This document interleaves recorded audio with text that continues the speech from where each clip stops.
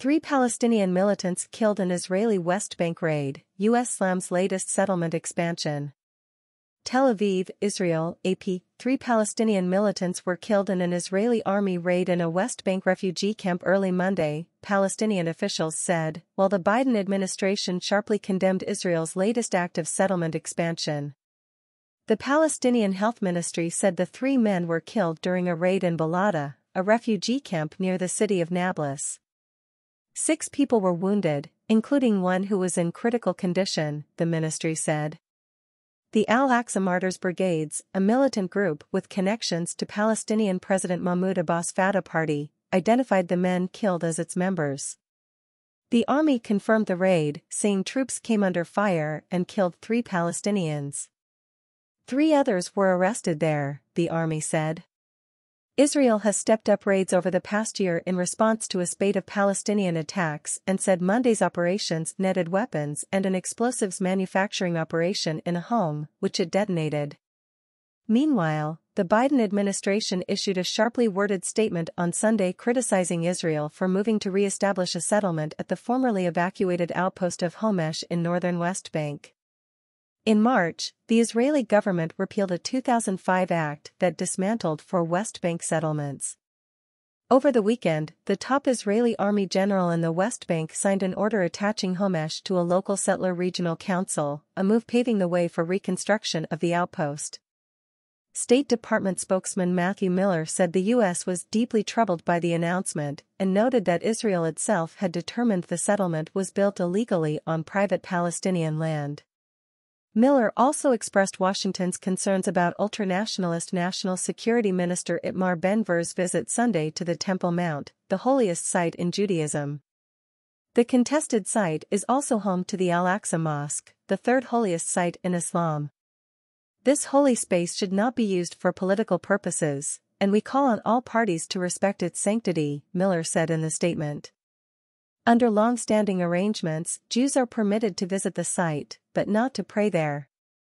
But in recent years, a growing number of Jewish visitors have begun to quietly pray, raising fears among Palestinians that Israel is plotting to divide or take over the site. Ben-Gvir has long called for increased Jewish access.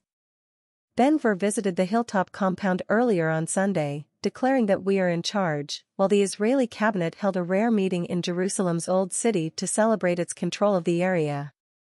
Ben-Gvir's visit drew condemnations from the Palestinians and Israel's neighbor, Jordan.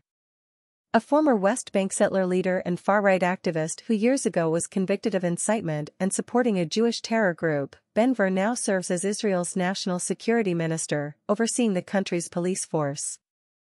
The Aqsa Martyrs Brigades said the 3 killed in Balata on Monday were Fathi Jihad Rizk, 30, Abdullah Youssef Abu Hamdan, 24, and Muhammad Bilal Zaytoun, 32.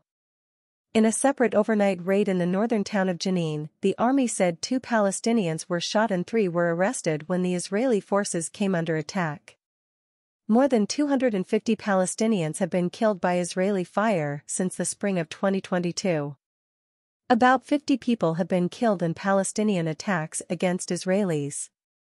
Israel says most of the Palestinians killed were militants, but stone-throwing youths protesting the incursions and people not involved in the confrontations have also been killed. Israel captured the West Bank, East Jerusalem and the Gaza Strip in the 1967 Mideast War.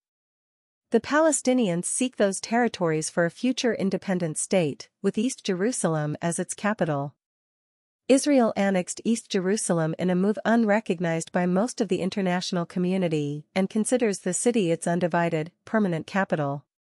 Tensions at the disputed compound have fueled past rounds of violence. Israeli Prime Minister Benjamin Netanyahu's government, the most right-wing in Israeli history, includes ultra-Orthodox and far-right nationalist parties and has made West Bank settlement construction a top priority.